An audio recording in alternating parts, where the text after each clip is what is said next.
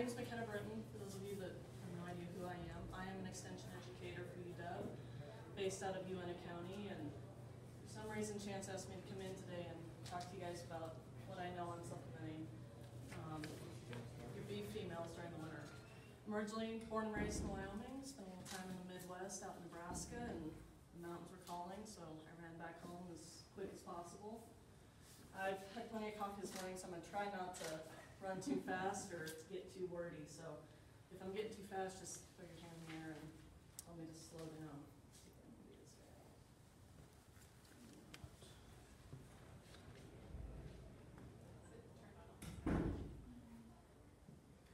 Okay.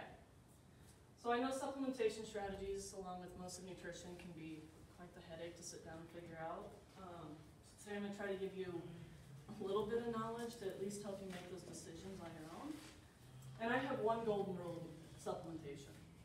Only use it if you need it. Don't be providing protein, energy, mineral if it's not needed. At the end of the day, you're going to be wasting your money down the drain, and we all know as cow-calf producers, margins are usually a little tight anyway, so don't waste it with a cube or a lake tub. I know supposedly it's winter in Wyoming right now, even though it doesn't really feel like it. We're all hurting and praying for snow. But those impacts are still there. And really the impact of winter weather on cattle can make things a little difficult. Things we have happening right now will actually affect the future performance and profitability of not only your cows, but their future offspring.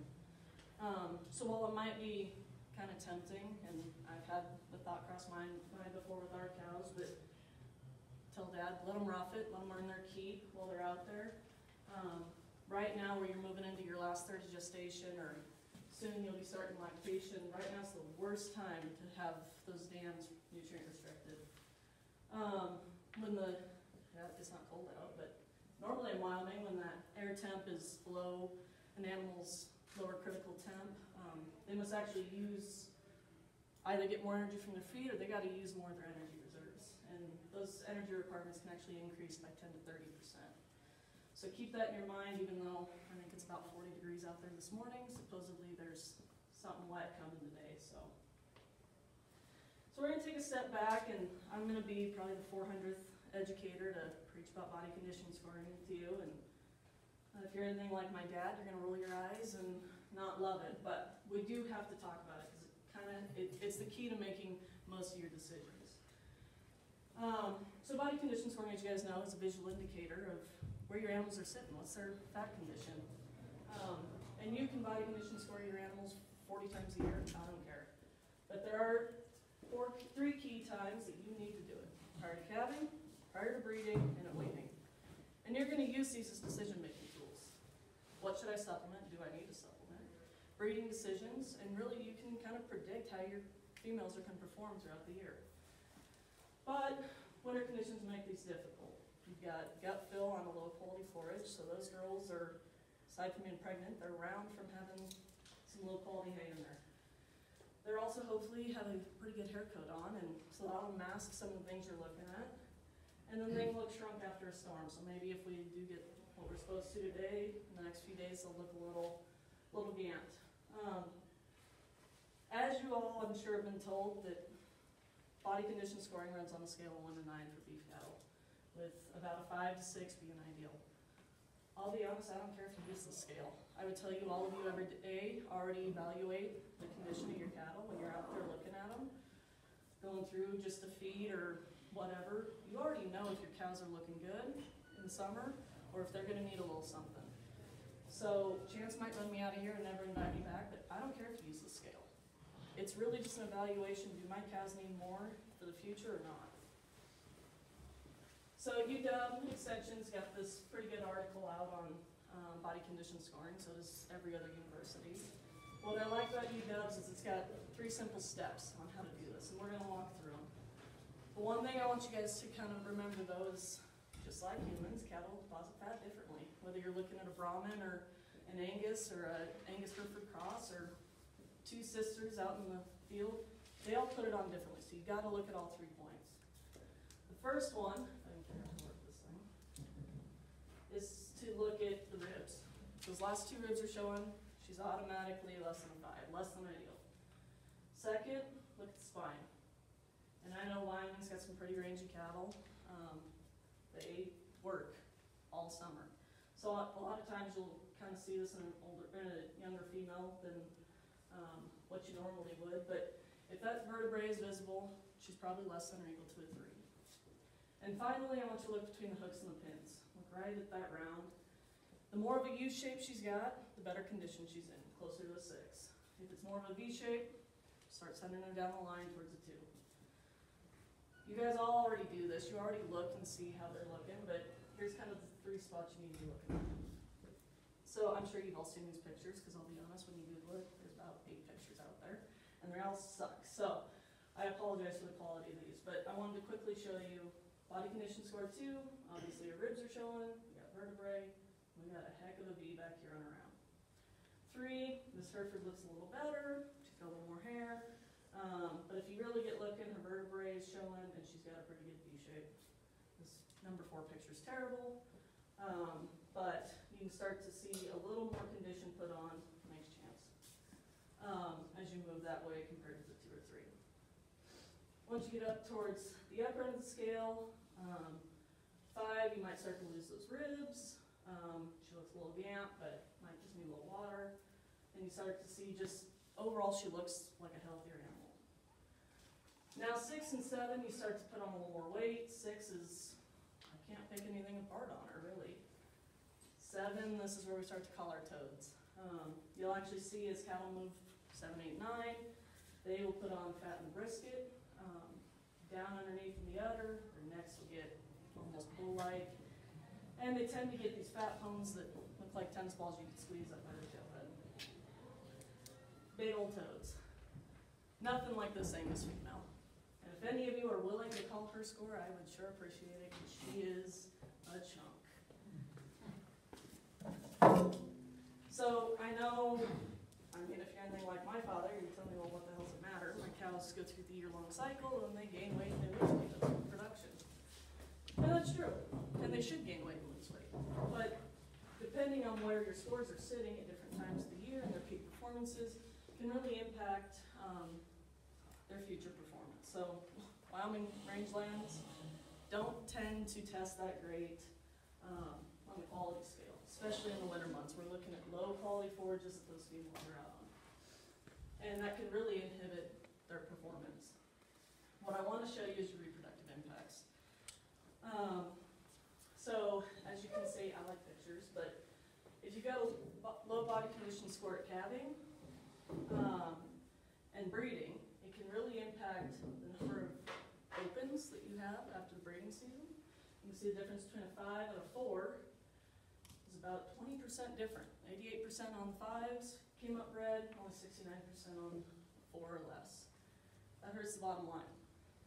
The other thing is, all the economics guys, probably Bridger in the back would tell you too, but if you want to be economically successful, your calf's got to produce 1 calf every 365 days. Well, it takes 285 days just to grow a calf, so that leaves you about 80 days for them to come into heat and get pregnant again. So this length of this postpartum interval, or how quick they go into heat after calving, you can kind of shift that. So those calves that will come into heat earlier will breed quicker. Well, if they're in a low body condition score, you're already looking at somewhere between 70 and 90 days before they're even coming to heat. Once you hit the 5, you're hitting about 60, and that's pretty doable for her to get bred within that 80-day window. And if your cows are calving in a low body condition score, you're not going to have real thrifty calves probably. They're going to be a little weaker right at birth. So I already told you 5 to 6 body condition is ideal by breeding.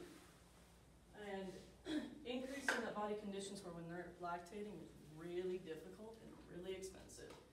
You're asking that cow to put on weight when she's in her peak production, and basically taking every ounce of extra energy she's got to giving milk to that calf. So this is probably the most extension-based thing I could give you, but it is recommended the cows be in acceptable body condition. Well, no kidding. But let's talk about why. So say they calve at a body condition score 5, you want them at a 5 at breeding. So you got 60 days to breed, they don't need to gain any weight. Just basically maintain. It's pretty doable. Now say she calves at a 3, she calves early in the group, so she's got 80 days to breed. You gotta put about 2 pounds a day, average daily gain on that female. Might be expensive, but it's probably doable. Say she bred up late, calves late, she's at the tail end of your group, she now has 40 days to breed back. Or to get back to breeding season.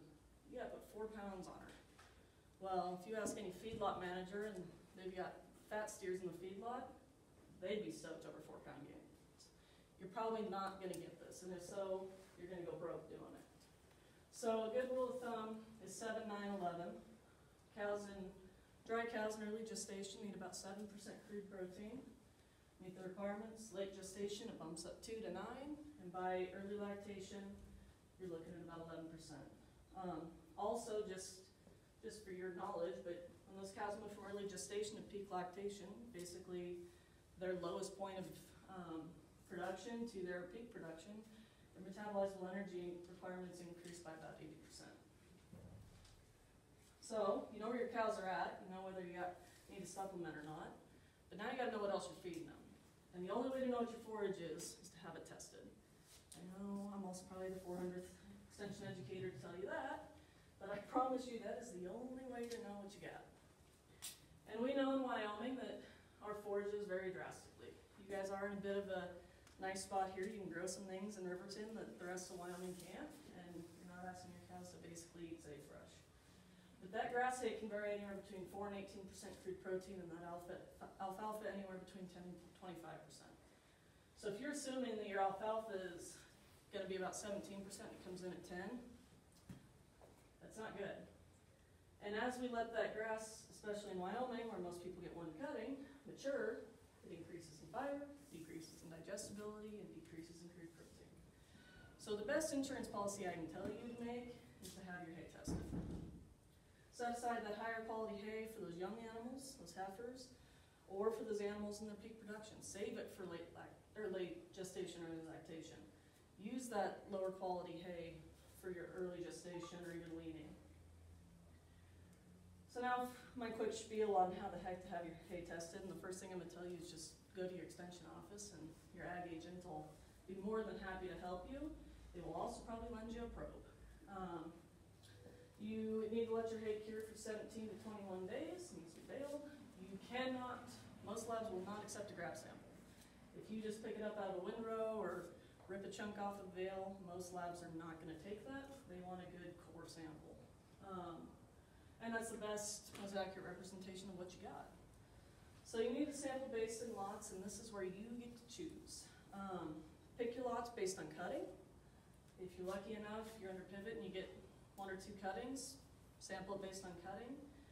Field type, if you've got a field with sandy conditions on with clay, that's all going to change how it ends up, your grass ends up being. Type of grass, if there's a ton of clover or you've got a meadow or something, all of those are your decisions, and you probably already do this. You separate your hay out kind of that way. And also, those lots need to be sampled pretty consistently. So you need about 15 bales sampled if your lot's 30 to 40 bales. Place samples in your wife's good freezer Ziploc bag. I'm sure she'll love that. And make sure you label it. I know this seems a little crazy because the lab should know what the heck is in the bag if it's hay, but you gotta say meadow hay, whatever. Put your name on it, sorry. Your address, and then all the good identifiers.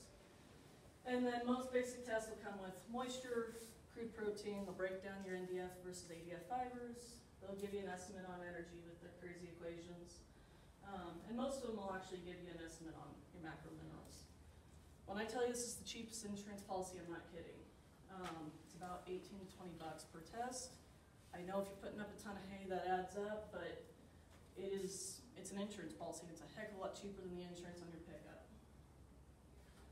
So once you get your test back, you can kind of break it down, your forage into 3 types, high, moderate, or low quality. If it's high quality, it's got at least 14% crude protein, 55% energy, TDN. Moderate, falls between 10 to 14, 50 to 55. And then your low quality, which most of the native ranges in Wyoming will be kind of down in these two, is anything anything below 10 or below 50. So that gives you just a good kind of estimate on what you got right offhand, and you kind of sort it that way. Like I said, that's what Extension's here for.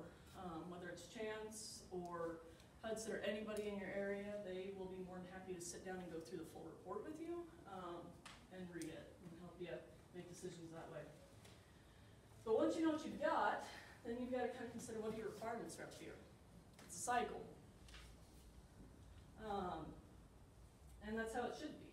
So as you can see here, this has got months since calving and then the TDN or energy requirements. Your red line are beef cows, full-grown females, and blue line's heifers, both expected to be about 1,200 pounds of mature body weight.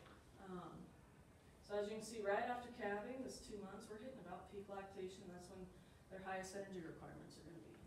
As summer goes along, that line slowly goes down. Calves probably eating a little more grass. Mom might be kicking them off.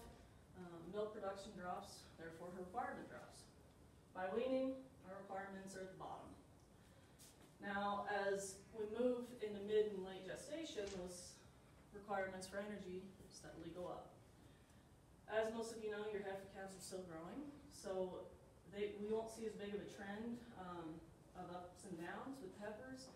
It's pretty much going up all the way through as they grow that calf and they're growing themselves. Same thing with protein. You got peak lactation, you've got weaning, and that calf really starts to grow and they put some pounds on that calf, or maybe even twins. Those requirements just start to go up until they hit peak. So you need to kind of plan your forage resources around these peaks and these lows.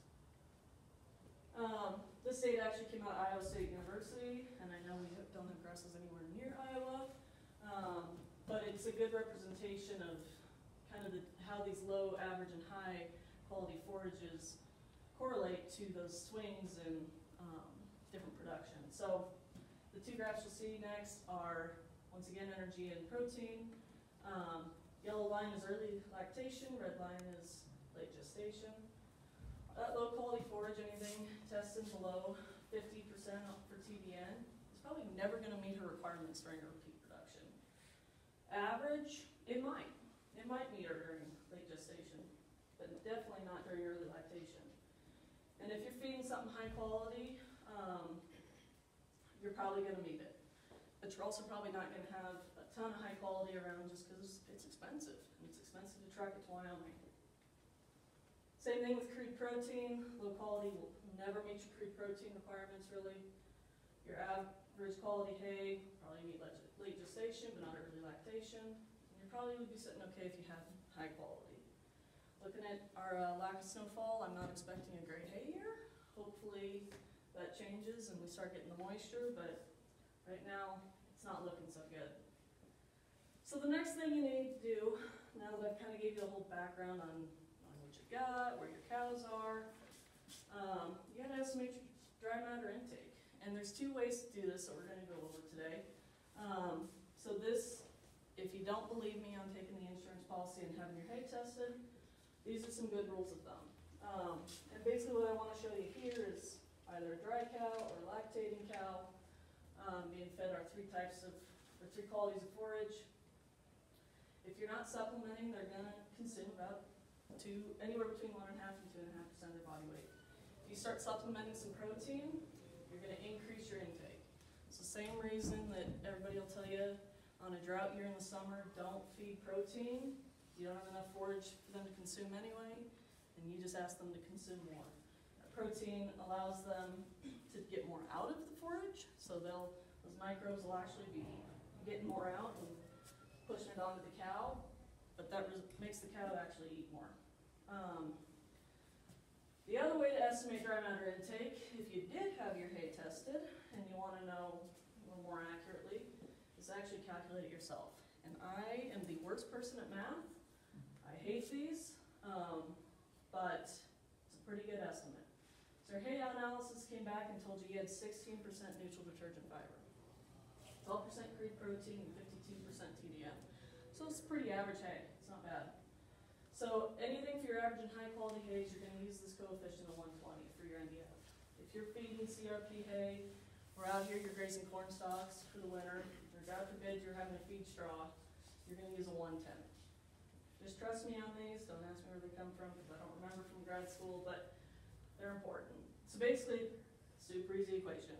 For our average quality hay, we're gonna take 120, and we're gonna divide it by our 60% NDF. It gives us 2%. That should be about what our dry matter intake is. So then, we've got a 1,400 pound cow, good sized girl. We're gonna multiply that by our 2% intake. She should eat about 28 pounds of hay a day. Take that 28 pounds, we know 12% of it's crude protein. Comes out to, out of that 28 pounds, she should consume about 3.36 pounds of crude protein. Same thing for TDN, take our 52%, she should eat about 14.6 pounds of TDN. Well, how does that correlate to requirements? So I know we're past having dry cows, but I want to show you this just for your reference. Over here on the right, I've got our how much crude protein and TDN they should eat off that 28 pounds, just for reference. But we got a 1,400 pound cow, she's dry, she's in her third pregnancy. She only requires about 1.6 pounds of protein. We'll meet that. She only requires about 11 pounds of TDN. We'll meet that. That average hay would cover us during the second trimester. When we move to the third trimester, the requirement for protein jumps up to about 1.9, TDN 13.1. We'll cover that probably. We move on to our lactation. Right after calving, we're hitting peak lactation. And here you have two options, either a lighter milker at 10 pounds a day or 20 pounds a day. That hay would probably meet. You only need 2.3 pounds of protein for a 10-pound milker and 14 pounds of TDN for her. We'll probably make it. We're probably cutting a little close on TDN, but she'll do. As we move into a heavy milker, though, protein probably makes it. She only needs 2.9 pounds. We're giving her 3.36. However, we just lost some TDN here. She needs about 16.5 pounds of TDN, and we're only giving her about 14.6. So supplementation is needed. So my whole point with this is you got to know where you're going, what you've got, what are her requirements, and you also got to figure out here, what do I need to supplement? Why would I feed her protein here and waste my money on probably the most expensive thing you can feed a cow when that's not what she's needing? Now in Wyoming, I will say most of the time we do need protein, and you've got to meet protein before you can meet energy, or those you won't have any gains, which we'll look at in a bit. So the other thing you can do with that hay you had tested, so you had 2 lots of hay tested, reports came back, you get your 1,400 pound cow. I got a little optimistic here and said you're only in your second trimester, but that means her crude protein requirement is 1.6 pounds. Well, those 2 lots of hay you had tested, one comes back at 9% crude protein, one on a dry matter basis, one comes back 7% crude protein. 2%, that's not much. But let's do the math. So we take that 1.6 pounds of crude protein that she requires, and we divide it by our 9% crude protein in our hay. So she's got to consume 17.8 pounds of that 9% hay a day in order to meet her protein requirement. Do the same math for the 7% crude protein hay, and now she's got to eat about 5 pounds more. Well, 5 pounds doesn't seem like much. If we convert that from this magical thing we call dry matter into what you're actually feeding her, the hay that goes on the ground, or as fed, just divide your 5 pounds by the dry matter of 9%, or 90%, and physically she's going to eat 5.6 pounds. Still not much. But let's do a little math and say you've got 100 head. We take that 5.6 pounds of as-fed hay and multiply it by our 100 head. Well, you've got to supply 560 pounds more of that 7% crude protein hay to meet her requirements compared to the 9%. Well, most Wyoming producers have at least 300 head. You take the same math, multiply the 5.6 pound difference by 300 head. You got to feed basically a bale extra a day, 1,680 pounds more of that 7% crude protein hay just to meet her requirements compared to 9. But it's a drought year, we're going to make things worse. Now we're looking at 5% crude protein hay. Do the same math, she now has to eat 32 pounds of hay on a dry matter intake. Well, you convert that over into as-fed, that's 36 pounds. That's a lot of hay. You take that 36 pounds, divide it by her body weight of 1,400 pounds, and to make it a nice, easy percentage, you multiply it by 100.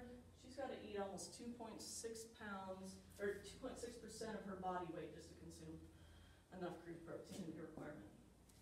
Which really probably wouldn't be so bad if it wasn't so low quality hay that your digestion is really, really poor. So while she might be able to do it, it's not likely that she's going to consume enough to meet her requirements. And at a point like this, supplementation is critical. You got to meet that protein requirement. So we talked about don't feed protein when you need energy, and same caveat, don't feed energy when you need protein. I did tell you that if you don't have your protein requirement met, you're probably going to have decreased gains. And let me show you why. So you've got thin cows, probably body condition score 4, raised on low quality forage. Corn's cheap, and you guys actually grow corn here, so you might want to feed corn to increase your energy intake. Well, if you supplement that corn on a forage-based diet, you can actually decrease forage intake and digestibility if your protein's not met.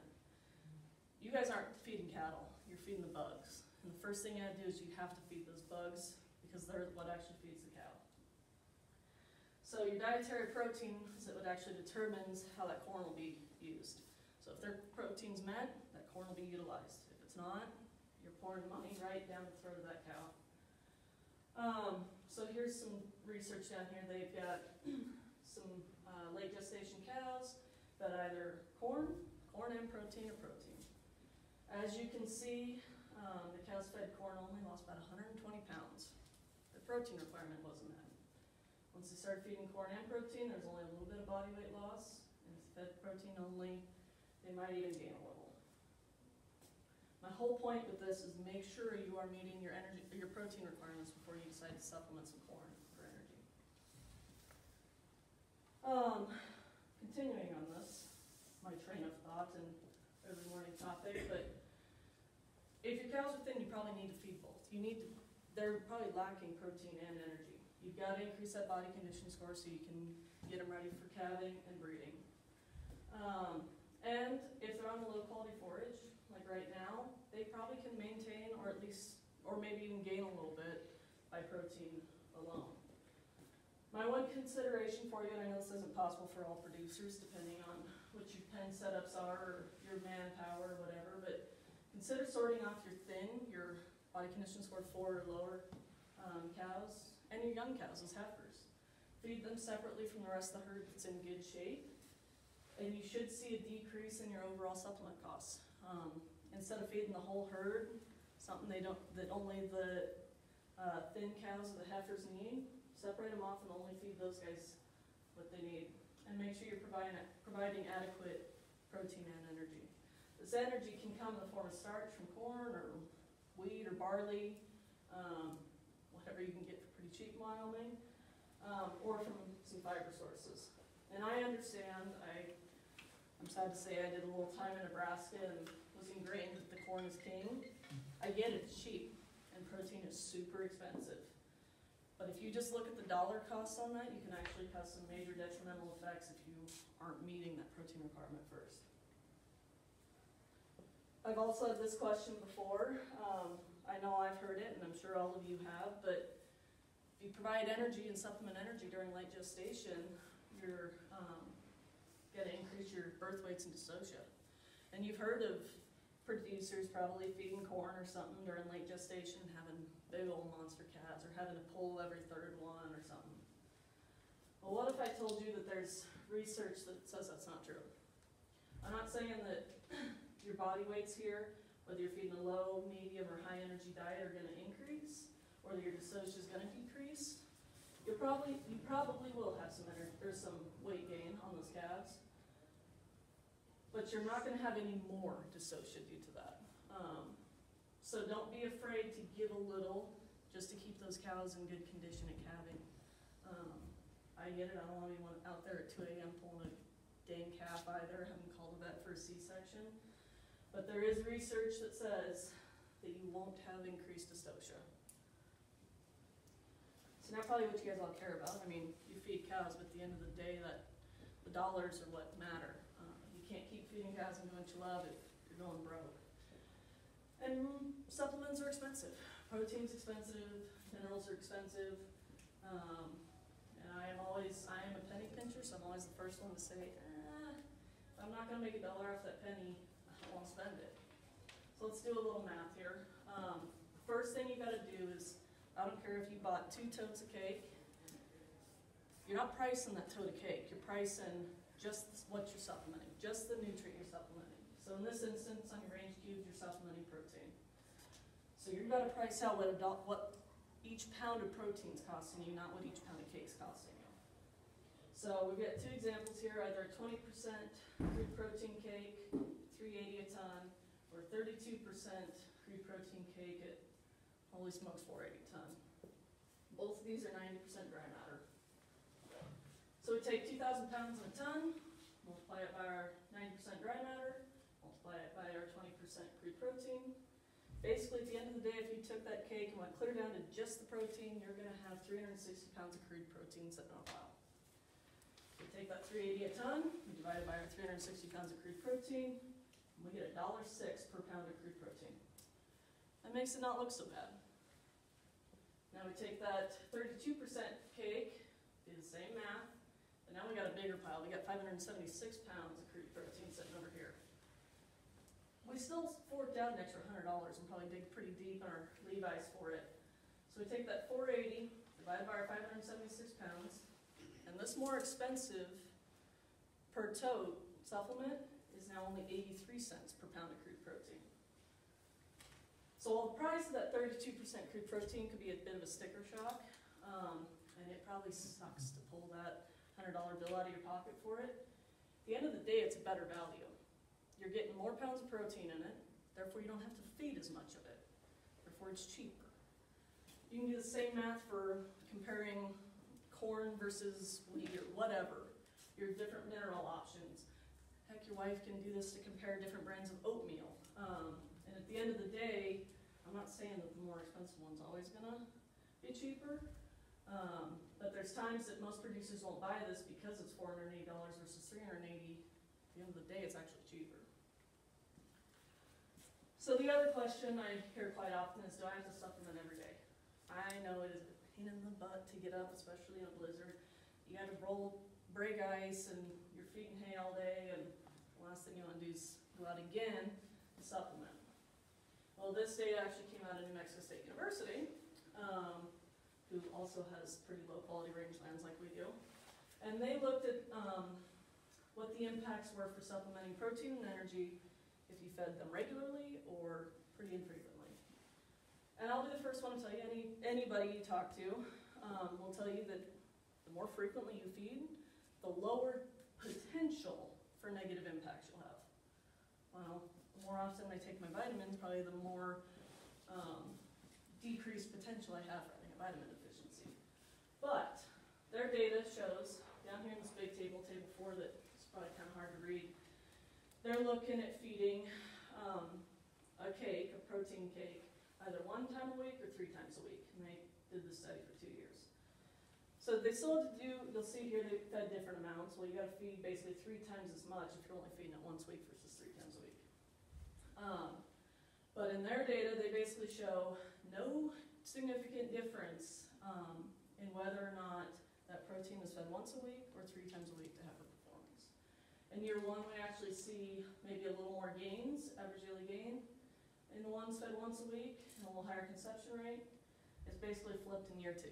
But neither one of these differences are big enough to really kind of bat an eye over.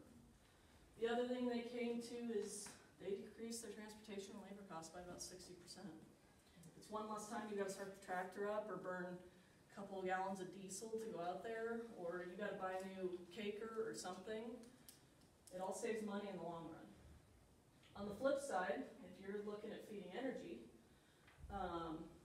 that's not quite the case. This data out of New Mexico, they fed either twice a week or 7 days a week, this grain cube. And they actually saw major differences, only 68% conception rate on the twice a week versus 94% on 7 times a week. As well as they had weight loss if they were only fed twice a week, and almost had some weight gain if they were fed every day. And at the end of the day, your supplement costs the same. You're still feeding the same amount, you're just feeding it at different times. So if you're feeding protein cake, like most of you probably are in the winter, you don't have to go out every day. You can if you want to. I'm not telling you not to, but you don't have to.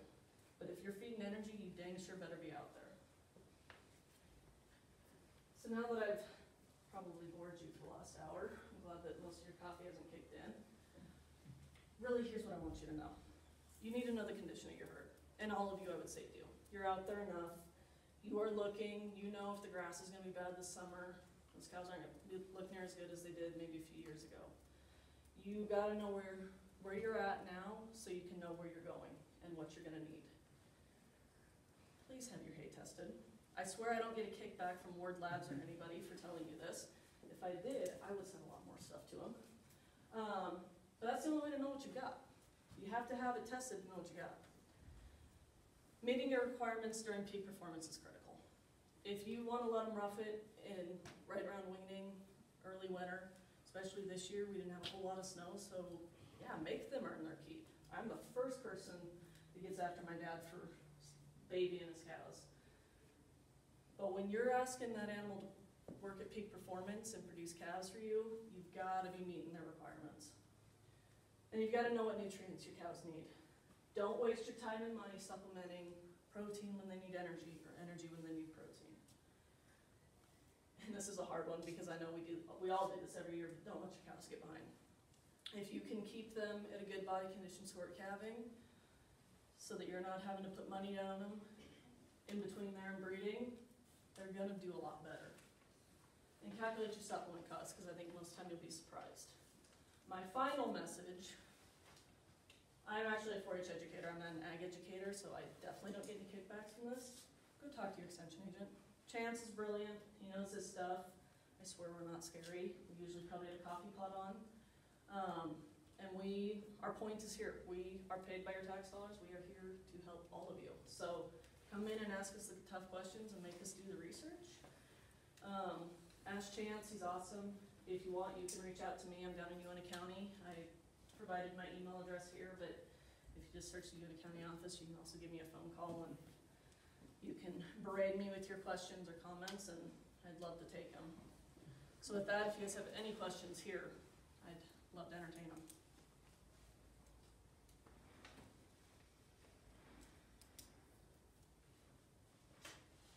All right, well, thank you guys for coming today. I hope you guys all learned quite a bit.